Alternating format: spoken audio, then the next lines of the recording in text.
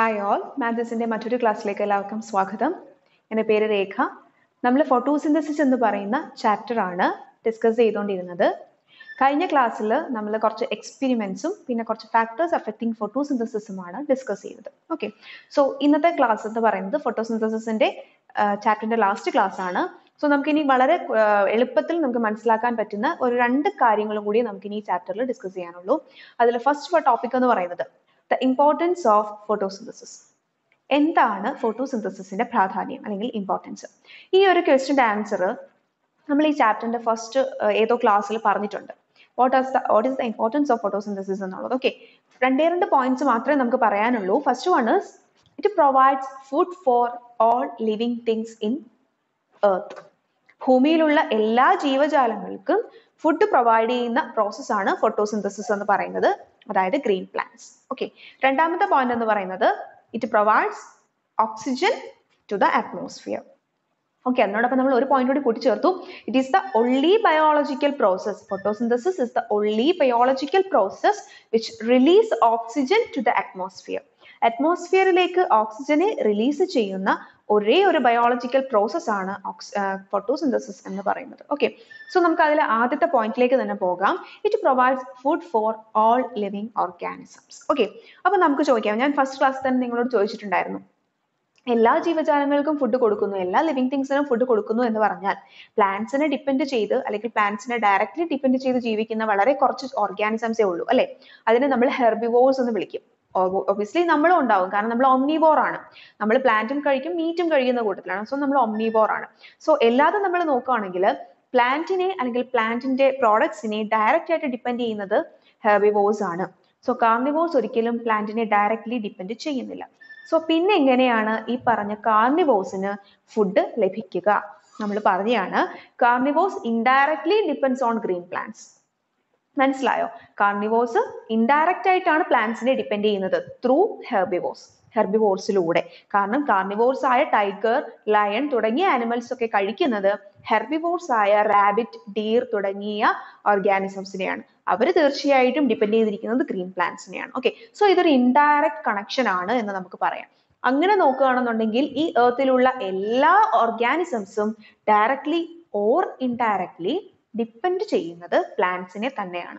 Okay, ആ ഒരു relation നമുക്ക് എങ്ങനെ വളരെ സിമ്പിൾ ആയിട്ട് മനസ്സിലാക്കാം എന്നുള്ളതിനെയാണ്, അല്ലെങ്കിൽ അതിനെ നമ്മൾ ഡെമോൺസ്ട്രേറ്റ് ചെയ്യുന്നതിനെയാണ് നമ്മൾ ഫുഡ് ചെയിൻ എന്ന് പറയുന്നത്. ഓക്കെ, സോ എന്താണ് ഒരു ഫുഡ് ചെയിൻ? എന്താണ്? It is A series of relationship. Okay, ഈ ഭൂമിയിലുള്ള റിലേഷൻഷിപ്പിന്റെ ഒരു സീരീസിനെയാണ് നമ്മൾ ഫുഡ് ചെയിൻ എന്ന് പറയുന്നത്. അതായത് ഒരു ഓർഗാനിസം മറ്റൊന്നിനെ കൺസ്യൂം ചെയ്യുന്നു അല്ലെ, ഒന്നിനെ കൺസ്യൂം ചെയ്യുന്നു, അതിനെ വേറെ കുറച്ച് പേർ കൺസ്യൂം ചെയ്യുന്നു. ഇങ്ങനെ ഒരു കൺസ്യൂമിങ് മെത്തേഡിനെയാണ് നമ്മൾ, ആ സീരീസ് റിലേഷൻഷിപ്പിനെയാണ് നമ്മൾ ഫുഡ് ചെയിൻ എന്ന് വിളിക്കുന്നത്. ഓക്കെ, വളരെ സിമ്പിൾ ആയിട്ട് നമ്മൾ ചെറിയ ക്ലാസ് തൊട്ടേ പഠിക്കുന്നതാണ് എന്താണ് ഫുഡ് ചെയിൻ എന്നുള്ളത്. ഓക്കെ, സോ നിങ്ങൾക്ക് അവിടെ ഒന്ന് രണ്ട് ഫുഡ് ചെയിൻസ് കൊടുത്തിട്ടുണ്ട്. കോൺ, rat, snake, Hoeg, grass, rabbit, tiger. നമ്മൾ ഈ പറഞ്ഞതുപോലെ തന്നെ വളരെ സിമ്പിൾ ആയിട്ട് നമുക്കും എഴുതാൻ പറ്റുന്ന ഒന്ന് രണ്ട് ഫുഡ് ചെയിൻസ് ആണ് കൊടുത്തിരിക്കുന്നത്. സോ നിങ്ങൾക്ക് ആ ഒരു ഫുഡ് ചെയിൻ നോക്കിക്കഴിഞ്ഞാൽ, അതായത് ഒരുപാട് ഫുഡ് ചെയിൻസ് കൊടുത്തിട്ടുണ്ട്. Grass, insects, frog, snake, peacock, wheat, മാൻ, മോസ്കിറ്റോ എന്ന് പറഞ്ഞിട്ട് ഒരുപാട് ഫുഡ് ചെയിൻസ് കൊടുത്തിട്ടുണ്ട്. ഓക്കെ, സോ ആ ഒരു ഫുഡ് ചെയിൻസ്, അത്രയും ഒരു 3-4 ഫുഡ് ചെയിൻ കൊടുത്തിരിക്കുന്നതിൽ ശ്രദ്ധിച്ചാൽ കാണാം, എല്ലാത്തിന്റെയും ഫസ്റ്റ് ലെവൽ എന്ന് പറയുന്നത് അല്ലെങ്കിൽ സ്റ്റാർട്ടിംഗ് പോയിന്റ് എന്ന് പറയുന്നത് ഗ്രീൻ പ്ലാന്റ്സ് തന്നെയാണ്. ഓക്കെ, സോ ഈ ലോകത്തുള്ള അല്ലെങ്കിൽ ഈ എർത്തിൽ എക്സിസ്റ്റ് ചെയ്യുന്ന എല്ലാ ഫുഡ് ചെയിൻസിന്റെയും പ്രൈമറി ലെവൽ എന്ന് പറയുന്നത് അല്ലെങ്കിൽ സ്റ്റാർട്ടിംഗ് പോയിന്റ് എന്ന് പറയുന്നത് ഗ്രീൻ പ്ലാന്റ്സ് ആയിരിക്കും. Okay, because green plants are the only producers in earth. ഭൂമിയിലെ ഒരേ ഒരു പ്രൊഡ്യൂസേഴ്സ് എന്ന് പറയുന്നത് ഗ്രീൻ പ്ലാന്റ്സ് ആണ്. ഓക്കെ, സോ നിങ്ങൾക്ക് വളരെ താഴെ അവിടെ ഒരു ടേബിൾ കൊടുത്തിട്ടുണ്ട്, വളരെ ഡീറ്റെയിൽഡ് ആയിട്ട് നല്ല നമുക്ക് മനസ്സിലാവുന്ന രീതിയിൽ ഇവിടെ കൊടുത്തിട്ടുണ്ട്. ഫസ്റ്റ് വൺ എന്ന് പറയുന്നത് പ്രൊഡ്യൂസേഴ്സ് എന്ന് പറയുന്ന ഒരു കാറ്റഗറിയിൽ ഒരു വലിയ ട്രീ ആണ് കാണിച്ചിരിക്കുന്നത്. Okay, so green plants are the only producers. അപ്പൊ പ്രൊഡ്യൂസേഴ്സ് എന്ന് പറയുന്നതാണ് ഒരു ഫുഡ് ചെയിനിലെ ഫസ്റ്റ് കാറ്റഗറി എന്ന് നമ്മൾ പറയുന്നത്, അല്ലെങ്കിൽ പ്രൈമറി ലെവൽ എന്ന് പറയുന്നത് പ്രൊഡ്യൂസേഴ്സ് ആണ്. ഇനി അതിലേക്ക് നമ്മൾ എത്തുവാണെങ്കിൽ അതിന്റെ സെക്കൻഡറി ലെവൽ എന്ന് പറയുന്നത് അല്ലെങ്കിൽ രണ്ടാമത്തെ ലെവൽ എന്ന് പറയുന്നത് കൺസ്യൂമേഴ്സ് ആണ്. ആ കൺസ്യൂമേഴ്സിനെ നമ്മൾ വിളിക്കുന്നത് പ്രൈമറി കൺസ്യൂമേഴ്സ് എന്നാണ്. ഓക്കെ, കാരണം എന്താ? ഗ്രീൻ പ്ലാന്റ്സ് പ്രൊഡ്യൂസേഴ്സ് ആണ്. ആ പ്രൊഡ്യൂസേഴ്സ് ആയ ഗ്രീൻ പ്ലാന്റ്സിൽ നിന്നും ആദ്യമായിട്ട് കൺസ്യൂം ചെയ്യുന്നവരെയാണ് നമ്മൾ ഫസ്റ്റ് പ്രൈമറി കൺസ്യൂമേഴ്സ് എന്ന് വിളിക്കുന്നത്. ഫസ്റ്റ് ആയിട്ട് കൺസ്യൂം ചെയ്യുന്നവരെയാണ് നമ്മൾ പ്രൈമറി കൺസ്യൂമേഴ്സ് എന്ന് വിളിക്കുന്നത്. ഓക്കെ, സോ ആ പ്രൈമറി കൺസ്യൂമേഴ്സിനെ നമ്മൾ വിളിക്കുന്ന മറ്റൊരു പേരാണ് ഹെർബിവോർസ് എന്നത്. ആ ഹെർബിവോർസിൽ ഉൾപ്പെടുന്ന ആൾക്കാരാണ് grass hopper, rabbit, rat etcetera. നമുക്ക് അറിയാവുന്ന ഒരുപാട് ഓർഗാനിസംസ് എല്ലാം പ്രൈമറി കൺസ്യൂമേഴ്സ് ആണ്. ഓക്കെ, ഇനി അതിന്റെ അടുത്ത കാറ്റഗറി പറഞ്ഞേക്കുന്നത് സെക്കൻഡറി കൺസ്യൂമേഴ്സ് എന്നാണ്. ഓക്കെ ആണല്ലോ. സെക്കൻഡറി കൺസ്യൂമേഴ്സ് എന്ന് പറഞ്ഞാൽ അതിനെ നമ്മൾ കാർണിവോർസ് എന്ന് മറ്റൊരു പേരിൽ വിളിക്കുന്നു. അപ്പൊ എന്തുകൊണ്ടാണ് അവരെ സെക്കൻഡറി കൺസ്യൂമേഴ്സ് എന്ന് വിളിക്കുന്നത്? പ്രൈമറി കൺസ്യൂമറിൽ നിന്നും ആണ് അവർ കൺസ്യൂം ചെയ്യുന്നത്. സോ അവര് പ്ലാന്റിനെ വെച്ച് നോക്കുകയാണെങ്കിൽ അവർ പ്ലാന്റിന്റെ സെക്കൻഡറി കൺസ്യൂമേഴ്സ് ആണ്. ഓക്കെ, പ്രൈമറി കൺസ്യൂമേഴ്സിനെയാണ് അവർ കൺസ്യൂം ചെയ്യുന്നത്. സോ അവര് നമുക്ക് ഏത് കാറ്റഗറിയിൽ ഉൾപ്പെടുത്താം? സെക്കൻഡറി കൺസ്യൂമേഴ്സ് എന്ന് പറയുന്ന കാറ്റഗറിയിൽ ഉൾപ്പെടുത്താം. ഓക്കെ, അടുത്തത് ടെർഷ്യറി കൺസ്യൂമേഴ്സ് ആണ്. ടെർഷ്യറി കൺസ്യൂമേഴ്സ് എന്ന് പറയുമ്പോൾ നമ്മൾ ആ കാറ്റഗറിയിൽ ഉൾപ്പെടുത്തുന്നത് കാർണിവോഴ്സിനെയാണ്. ഓക്കെ, അതായത് ടെർഷ്യറി, ഇത് രണ്ടും കാർണിവോഴ്സ് തന്നെയാണ്. നിങ്ങൾക്ക് ആ കൺഫ്യൂഷൻ വരണ്ട. സെക്കൻഡറി കൺസ്യൂമേഴ്സ് എന്ന് പറയുന്നതും ടെർഷ്യറി കൺസ്യൂമേഴ്സ് എന്ന് പറയുന്നതും കാർണിവോഴ്സ് തന്നെയാണ്. പക്ഷെ നമ്മൾ അത് എങ്ങനെ റിലേറ്റ് ചെയ്യുന്നു എന്ന് ചോദിച്ചാൽ സെക്കൻഡറി കൺസ്യൂമേഴ്സിനെ കൺസ്യൂം ചെയ്യുന്നവരെ നമ്മൾ ടെർഷ്യറി കൺസ്യൂമേഴ്സ് എന്ന് വിളിക്കുന്നു. അത്രേ ഉള്ളൂ. ഓക്കെ, എന്ന് വെച്ച് ടെർഷ്യറി കൺസ്യൂമേഴ്സിന് തീർച്ചയായിട്ടും ഹെർബിവോർസിനെ ഡയറക്റ്റ് കഴിക്കാം. ഓക്കെ, പക്ഷെ നമ്മൾ എന്ത് ചെയ്യുന്നു, എഴുതുമ്പം ആ ഒരു ഓർഡറിൽ അങ്ങനെ എഴുതുന്നേ ഉള്ളൂ. ഓക്കെ, സെക്കൻഡറി കൺസ്യൂമേഴ്സ് എന്നും ടെർഷ്യറി കൺസ്യൂമേഴ്സ് എന്നും. അതിനകത്ത് കാണിച്ചിരിക്കുന്ന എല്ലാം നിങ്ങൾക്ക് എന്താ പറയാ, സെക്കൻഡറി കൺസ്യൂമേഴ്സിൽ കാണിച്ചിരിക്കുന്ന ലിസാർഡും സ്നേക്കും ആണ്. ടെർഷ്യറി കൺസ്യൂമേഴ്സ് എന്ന് പറയുമ്പോൾ നമ്മുടെ എന്താ പറയാ ഹോക്കിനെയാണ് കാണിച്ചിരിക്കുന്നത്. കഴുകൻ, ഈഗിൾ, കൈറ്റ്, ഇതെല്ലാം ടെർഷ്യറി കൺസ്യൂമേഴ്സിനകത്ത് വരുന്ന കാറ്റഗറിയാണ്. ഓക്കെ, സോ ഇതാണ് വളരെ സിമ്പിൾ ആയിട്ടുള്ള രീതിയിൽ first importance of food chain എന്ന് പറയുന്നത് provide food for all living organisms. അടുത്ത നമ്മുടെ രണ്ടാമത്തെ മെയിൻ പോയിന്റ് ആണ് പ്രൊവൈഡ്സ് ഓക്സിജൻ. അത് ഞാൻ പറഞ്ഞു, it is the only photosynthesis is the only biological process which release oxygen to the atmosphere. Okay, അപ്പൊ ഈ ഗ്രീൻ പ്ലാന്റ്സ് അല്ലെങ്കിൽ ഫോട്ടോസിന്തസിസ് എന്ന് പറയുന്ന ഒരു പ്രോസസ് ഇല്ലായിരുന്നുവെങ്കിൽ നമ്മുടെ അറ്റ്മോസ്ഫിയറിൽ ഓക്സിജന്റെ എമൗണ്ട് വളരെയധികം കുറഞ്ഞു പോയേനായിരുന്നു. ഓക്കെ, അതുകൊണ്ടാണ് നമ്മൾ പ്ലാന്റ്സ് ഒക്കെ എന്ത് ചെയ്യണം, കൂടുതലായിട്ട് ട്രീസ് ഒക്കെ പ്ലാന്റ് ചെയ്യണം എന്ന് പറയുന്നത്. ഓക്കെ, മരങ്ങൾ വെച്ച് പിടിപ്പിക്കണം എന്ന് പറയുന്നതിനുള്ള കാരണം എന്താ? തീർച്ചയായിട്ടും ഫോട്ടോസിന്തസിസ് എന്ന് പറയുന്ന ഫിനോമിനൻ നമ്മുടെ എർത്തിൽ നിന്നും എക്സ്റ്റിങ്ക്റ്റ് ആയി പോവുകയാണെന്നുണ്ടെങ്കിൽ നമ്മുടെ ലൈഫിനെയും അത് ത്രെറ്റ് ചെയ്യും. കാരണം ബാക്കിയുള്ള ഓരോ ഓർഗാനിസംസിനും അപ്പോൾ റെസ്പയർ ചെയ്യാൻ വേണ്ടിയിട്ട് ഓക്സിജൻ കിട്ടാത്ത അവസ്ഥയാകും. Okay, so it provides oxygen. Okay, so അതുകൊണ്ട് നമ്മൾ തന്നെ പറയുന്നു എന്താ വളരെ ഇമ്പോർട്ടന്റ് ആയിട്ടുള്ള ഒരു പ്രോസസ് ആണ് ഫോട്ടോസിന്തസിസ് എന്ന് പറയുന്നത്. ഓക്കെ, സോ അതിനോടൊപ്പം അവർ പറയുന്ന ഒരു കാര്യം, നമ്മുടെ എർത്ത് ഫോം ചെയ്ത സമയത്ത്, അതായത് ഒരു 2 ബില്യൺ ഇയേഴ്സ് എഗോ ആണ് നമ്മുടെ എർത്ത് അല്ലെങ്കിൽ ഭൂമി എന്ന് പറയുന്ന പ്ലാനറ്റിൽ ജീവൻ ഉണ്ടായത് എന്നാണ് പറയുന്നത്. ആ ഒരു ടൈമിൽ ഒരിക്കലും എർത്തിൽ ഫ്രീ ഓക്സിജൻ ഇല്ലായിരുന്നു. ഫ്രീ ഓക്സിജൻ എന്ന് പറഞ്ഞാൽ നമ്മൾ ശ്വസിക്കാൻ നമുക്ക് കിട്ടുന്ന ഓക്സിജൻ ഒരിക്കലും ആ ഒരു ടൈമിൽ ആ 2 ബില്യൺ ഇയേഴ്സ് എഗോ ഇല്ലായിരുന്നു. Okay, after the arrival of പ്ലാന്റ്സിന്റെ ഒറിജിന് ശേഷമാണ് ഫ്രീ ഓക്സിജൻ അല്ലെങ്കിൽ അതുപോലെയുള്ള ഫോട്ടോസിന്തസിസ് ക്യാരി ഔട്ട് ചെയ്യാൻ പറ്റുന്ന ഓർഗാനിസംസിന്റെ ഒറിജിന് ശേഷമാണ് എർത്തിൽ ഫ്രീ ഓക്സിജൻ വന്നത് എന്നാണ് പറയുന്നത്. ഓക്കെ, സോ അതിൽ നിന്ന് നമുക്ക് മനസ്സിലാക്കാം only photosynthesis can release oxygen. ഇനി നമ്മൾ പോകുന്നത് അടുത്ത ഒരു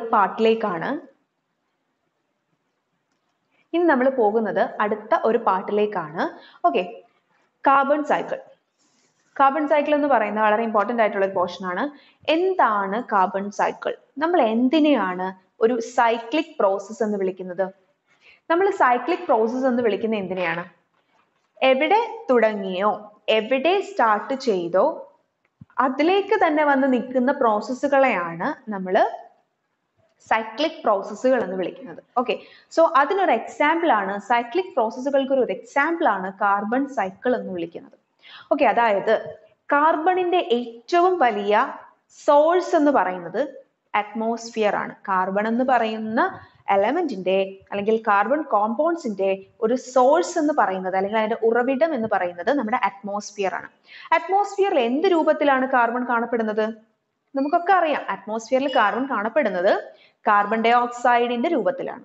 okay, so carbon dye ഓക്സൈഡിന്റെ source എന്ന് പറയുന്നത് എവിടെ തന്നെയാ? അറ്റ്മോസ്ഫിയർ തന്നെയാണ്. അപ്പൊ ഈ അറ്റ്മോസ്ഫിയറിലുള്ള കാർബൺ ഡൈ ഓക്സൈഡിനെ നമുക്കറിയാവുന്ന കാര്യമാണ്, നമ്മുടെയൊക്കെ ഗ്രോത്തിനൊക്കെ വേണ്ടിയിട്ട് കാർബൺ വളരെയധികം ആവശ്യമാണ്. കാർബൺ എന്ന് പറയുന്ന എലമെന്റ് നമ്മുടെ ഒക്കെ ഗ്രോത്തിന് വേണ്ടിയിട്ട് അല്ലെങ്കിൽ ഓർഗാനിസംസിന്റെ പ്ലാന്റ്സിന്റെ ഒക്കെ ഗ്രോത്തിന് വേണ്ടിയിട്ട് വളരെയധികം ആവശ്യമായിട്ടുള്ള ഒരു എലമെന്റ് ആണ് കാർബൺ എന്ന് പറയുന്നത്. സോ നമുക്ക് ഈ കാർബണിനെ അറ്റ്മോസ്ഫിയറിൽ നിന്നും കാർബൺ ഡൈ ഓക്സൈഡ് ആയിട്ട് എടുക്കാൻ പറ്റുമോ? നമുക്ക് ഒരിക്കലും കാർബൺ ഡൈ ഓക്സൈഡിനെ ഇൻസ്പയർ ചെയ്യാൻ പറ്റത്തില്ല, എടുക്കാൻ പറ്റത്തില്ല, നമുക്ക് ഓക്സിജനെ പറ്റുള്ളൂ. സോ പിന്നെ എങ്ങനെയാണ് ഈ കാർബൺ കോമ്പൗണ്ട് അല്ലെങ്കിൽ കാർബൺ കോമ്പൗണ്ട്സ് നമ്മുടെ ബോഡിയിലേക്ക് എത്തുന്നത്? ത്രൂ പ്ലാന്റ്സിലൂടെയാണ്. അപ്പൊ അതിൽ നിന്ന് എന്ത് മനസ്സിലാക്കാം? അറ്റ്മോസ്ഫിയറിലുള്ള കാർബൺ ഡൈ ഓക്സൈഡിനെ കൺസ്യൂം ചെയ്യുന്നത് പ്ലാന്റ്സ് ആണ്. എന്തിനു വേണ്ടി? ഫോട്ടോസിന്തസിസിന് വേണ്ടി. ഫോട്ടോസിന്തസിസിലൂടെ നമ്മൾ പഠിച്ചതായിരുന്നു, ഫോട്ടോസിന്തസിസിലൂടെ കാർബൺ ഡൈ ഓക്സൈഡിനെ റെഡ്യൂസ് ചെയ്തിട്ടാണ് കാർബോഹൈഡ്രേറ്റ് ആക്കി പ്ലാന്റ് മാറ്റുന്നത്. ഓക്കെ ആണോ? അപ്പൊ എന്താ പറഞ്ഞ, അറ്റ്മോസ്ഫിയറിലുള്ള കാർബൺ ഡൈ ഓക്സൈഡിനെ ഫോട്ടോസിന്തസിസിന്റെ സമയത്ത് പ്ലാന്റ്സ് റിസീവ് ചെയ്യുന്നു. ഓക്കെ, ഈ കാർബൺ ഡൈ ഓക്സൈഡിനെ പ്ലാന്റ് റെഡ്യൂസ് ചെയ്ത് കാർബോഹൈഡ്രേറ്റ് അല്ലെങ്കിൽ ഗ്ലൂക്കോസ് ആക്കി മാറ്റുന്നു. കാർബൺ കോമ്പൗണ്ട് തന്നെയാണ് ഗ്ലൂക്കോസ് എന്ന് പറയുന്നത്. നമ്മൾ ഫോർമുല പഠിച്ചില്ല, അതിനകത്ത് കാർബൺ ഇല്ലേ, C6H12O6. അപ്പോൾ കാർബൺ കോമ്പൗണ്ട് ആക്കി മാറ്റുന്നു. ഇങ്ങനെ കാർബൺ കോമ്പൗണ്ട് ആക്കിയതിനെയാണ് പ്ലാന്റ് സ്റ്റാർച്ചിന്റെ രൂപത്തിൽ സ്റ്റോർ ചെയ്ത് വെക്കുന്നത്. അങ്ങനെ ആ പ്ലാന്റിനെ കൺസ്യൂം ചെയ്യുമ്പോൾ അല്ലെങ്കിൽ പ്ലാന്റ്സിനെ കൺസ്യൂം ചെയ്തവരെ കൺസ്യൂം ചെയ്യുമ്പോൾ പ്ലാന്റിൽ നിന്നും ആ കാർബൺ നമ്മുടെ ബോഡിയിലേക്കും എത്തുന്നു.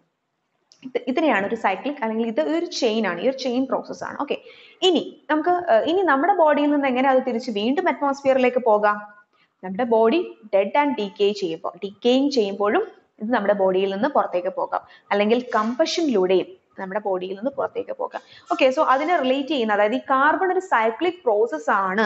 അതായത് അറ്റ്മോസ്ഫിയറിൽ നിന്ന് നമ്മൾ സ്വീകരിക്കുന്ന കാർബണിനെ തിരിച്ച് അറ്റ്മോസ്ഫിയറിലേക്ക് തന്നെ അത് തിരിച്ചെത്തുന്നു എന്ന് കാണിക്കുന്ന ഒരു സൈക്ലിക് പ്രോസസ് നിങ്ങൾ എവിടെ കുറച്ച് പ്രോസസ്സുകളായിട്ട് കാണിച്ചിരിക്കുന്നത്. സോ നമുക്ക് അതിൽ ഓരോന്നും എന്താണെന്ന് നോക്കാം. ഓക്കെ, അപ്പൊ ഒരു കാർബൺ സൈക്കിളിന്റെ ഇമ്പോർട്ടൻസ് എന്താണെന്ന് നമുക്ക് ഈ ഒരു സൈക്ലിക് പ്രോസസ്സിലൂടെ മനസ്സിലാക്കാൻ പറ്റും. അപ്പൊ ആദ്യം നമ്മൾ പറഞ്ഞു ഫോട്ടോസിന്തസിസിലൂടെ പ്ലാന്റ്സ് കാർബൺ ഡൈ ഓക്സൈഡിനെ അറ്റ്മോസ്ഫിയറിൽ നിന്നും അബ്സോർബ് ചെയ്യുന്നു, അതിനെ കാർബോഹൈഡ്രേറ്റ് ആക്കി മാറ്റുന്നു.